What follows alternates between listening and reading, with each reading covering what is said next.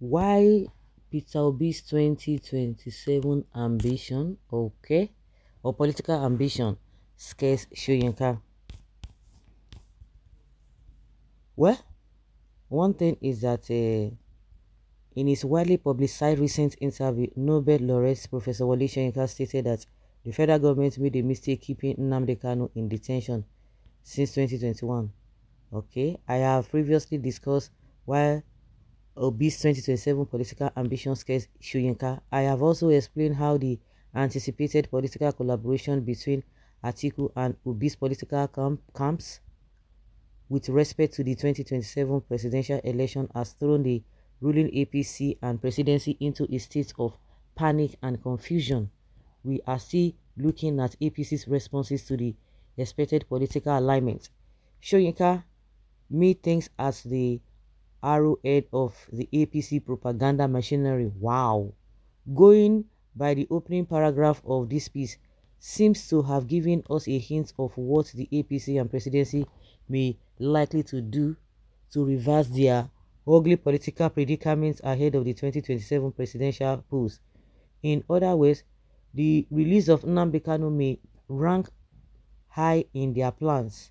What Professor has done to every discerning political observer was to put the issue of Kanu's release on the front burner of national discourse as a way of justifying a presidential pardon or court acquittal of the indigenous people of Biafra IPOB leader. There is a precedence to this political course of action. Going down memory lane, we remember that in a build-up to the 1983 general elections, the ruling National Party of Nigeria, NPN, was desperate to shore up its sagging popularity among the voter population. Like the present APC government, its unpopular policies and high level of corruption in the system had alienated it from the populace. Political war horses like Chief Obafemi Awolowo and the Owele of Onitsha, Right Honorable Nnamdi Azikiwe, strongly held sway in the southwest and southeast respectively, but MPN was so anxious to take the southeast, Imo or Anambra State, particularly Anambra State, they hatched a plot on how to take Anambra State, Zeke's home state. They got Professor Chuba Kadigbo and others to make contact with the exiled Biafra leader Chukwuemeka Odumegu Ojukwu in Gabon, West Africa. They negotiated with Ojukwu albeit secretly. Later, President Shehu Shagari announced an unconditional presidential pardon for the Biafran warlord. The Igbo nation was agog with celebration the day Ojukwu returned to Nigeria and Igbo land from exile. It was the kind of celebration that has never been seen again in Igbo until today. For the Igbo, it was on that day that the Nigeria Civil War, the Nigeria-Biafra War officially ended. However, Ojukwu, against all advice, joined the NPN. People describe his decision as part of the agreement for the presidential pardon. The NPN used the influence and popularity of Ikemba Nnewi to neutralize Zeke's influence and rigged the election massively in Igbo land in both the presidential and governorship elections. Why they took Anambra surprisingly, Ojukwu the Ikemba Nnewi, on whose back they rode to victory, lost his senatorial bid, yes, keeping a word of promise to his ear and breaking it to his hope. Shakespeare, Macbeth. Neither did they remember him in their appointments. MPN and Shagari used and dumped Ikemba. Countrymen, here we are again. The cloud is once more gathering. What are the APC and Tinubu, Senator Ifeanyi Uba and others up to? APC, like a NPN, desperately wants to win in a state in the southeast, Obi's stronghold. They may decide to use Nnamdi Kanu to achieve this, just as the NPN used Ikemba Nnewi to accomplish their objective. But Kanu is very much alive with history and cannot be easily hoodwinked by their antics. Yes, this could be a major APC trump card for winning the 2027 presidential election. They may want to create a bandwagon effect even as we ask where their votes come from. Moreover, APC, as in 2023, may still use the Independent National Electoral Commission (INEC) to accomplish its objectives.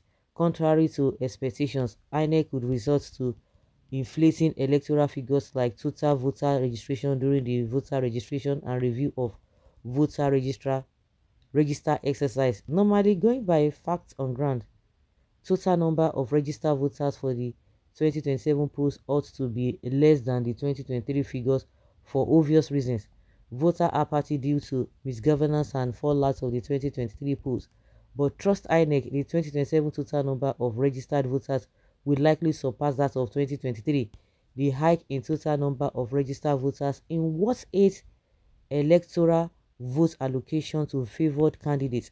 So how do citizens counter INEC's excesses as its official constitutes a law unto themselves? Expectedly, power of incumbency surely has its limits. For APC 2027 is the limit for its power of incumbency and impunity. Now, should the APC drop the Nnamdi Kanu plus among others, what other option is available to it? Well, as desperate as many of them are to remain in power, it might be out of place for them to collude with their surrogates in the military to stage a coup d'etat in which they will play a part, directly or indirectly, in the ensuing government. And the fear is that may hasten the long-awaited revolution in the polity or plunge the nation into another civil war. Let us keep our finger crossed and shine our eyes as we watch unfolding events. Professor Soyinka may speak more on this in the weeks ahead. The 27 polls are fast approaching, but Nigerians need to be reminded of the word of Dr. M.I. Okpara, former Premier of Eastern Nigeria during the 1983 political campaigns. First, fool no be fool. Second, fool no proper foolish. In other words, come 2027, Nigerians must resolve to defend their votes and democracy in their fatherland. This is the pathway to a glorious dawn for Nigeria, a new Nigeria, the nation of our dreams. Soyinka once said that Tinubu and his wife supported him financially and materially. Maybe he was just trying to reciprocate without reminding the suffering of millions of people. Of course, yes. Who continue to suffer in the hands and leadership of our Oragunta brother Tinubu. Obi has zero chance in Nigeria politics. Really? And he got 6 point something million. Haha, it must be a joke. Sir, with all due respect, what has Mr. Obi done to you that you hate him this much?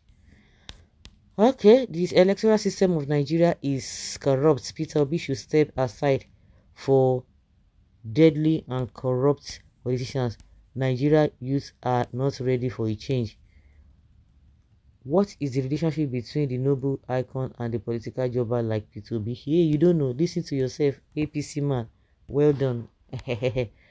Okay, so guys, let's know what you think about what is being said. Do you agree or not?